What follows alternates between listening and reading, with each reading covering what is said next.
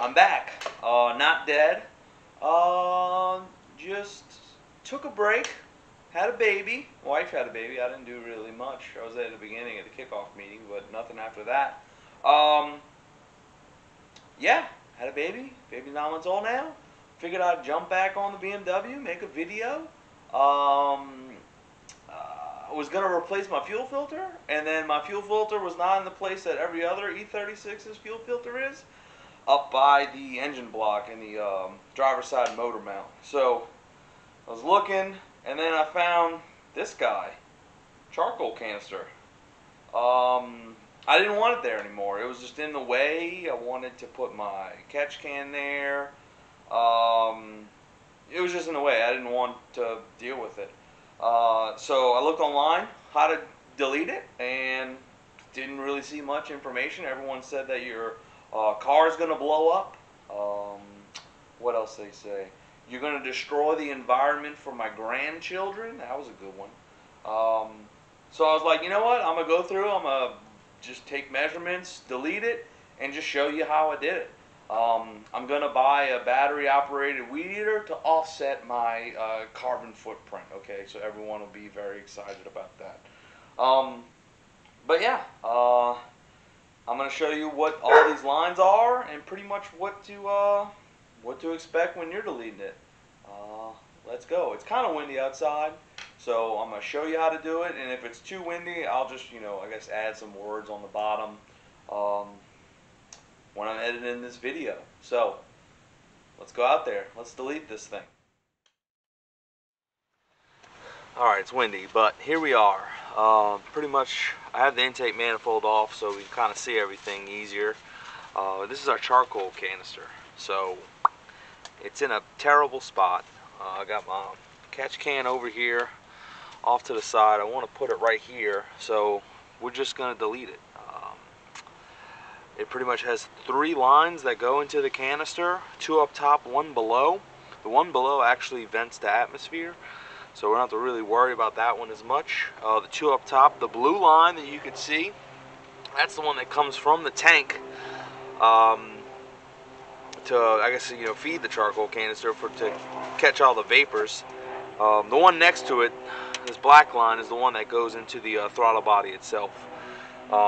So pretty much those are the 2 lines that we have to, I guess, address when we pull this. So pretty much for the vent, we're just going to use the little filter.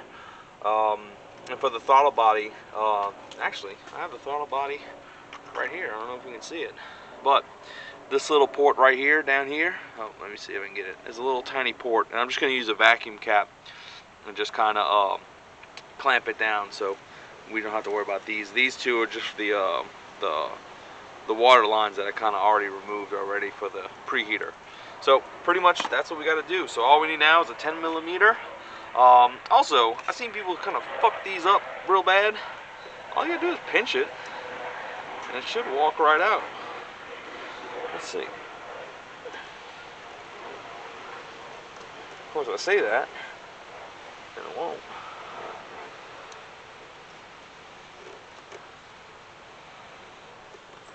There we go, boom, pinched, and it's off. This one is already off from the throttle body, so we already disconnected that, and the other one's vented to atmosphere, so now we just gotta unbolt it, little 10 millimeter, and she's out.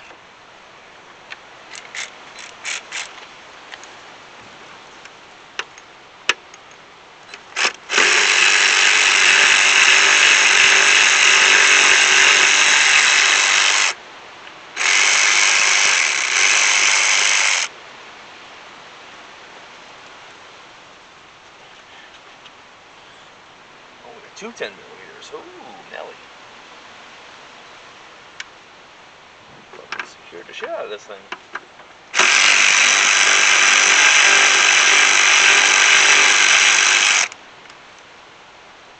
Alright, 2 10s.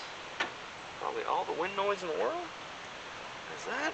Let's see if we can get that other line out.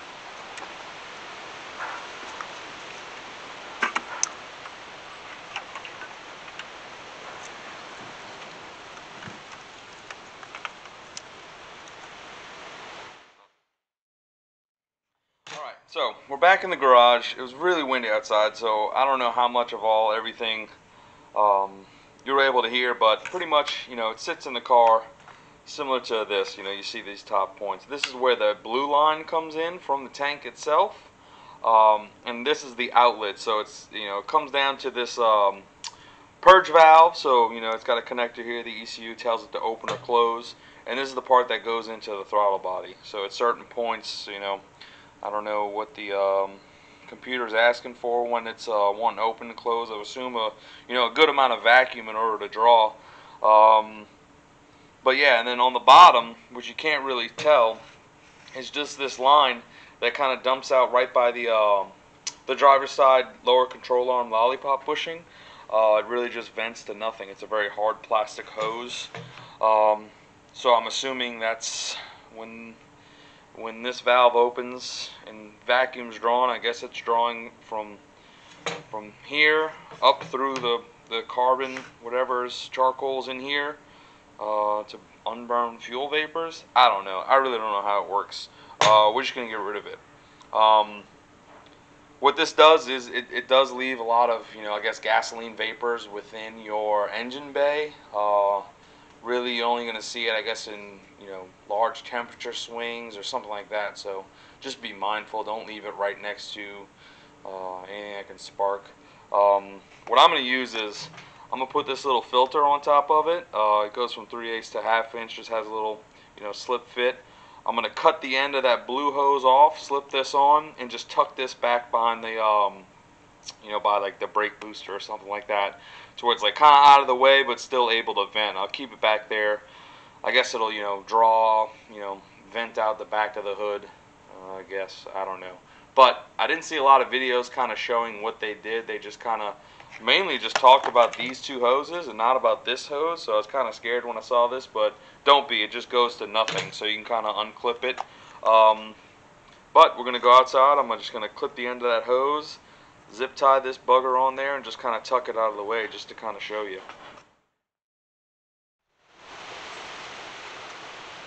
Probably getting all the wind noise.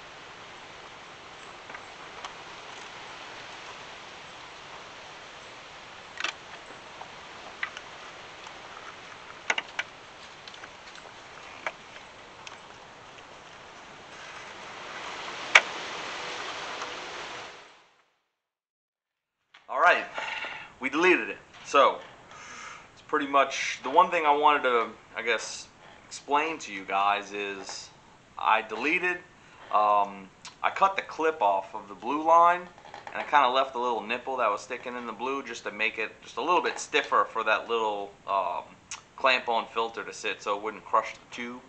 But yeah, that's all I did. Just wanted to show you how to do it.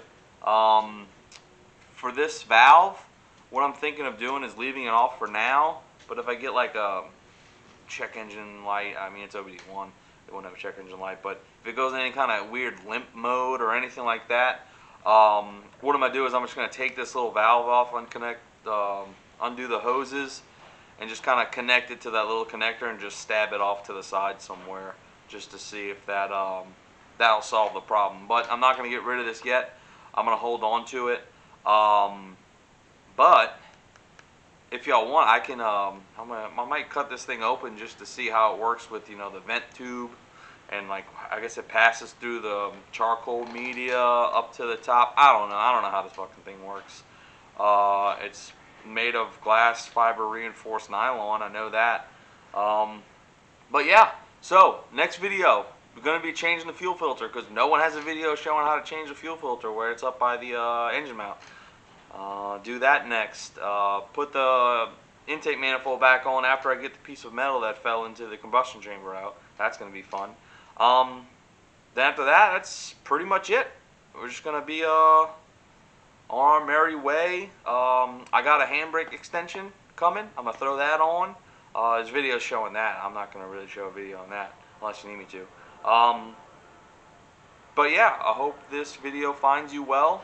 Let me know if you want me to cut this thing open and see what's on the inside. It'd be cool to see. Alright, till next video. Y'all take care. Bye. I love you.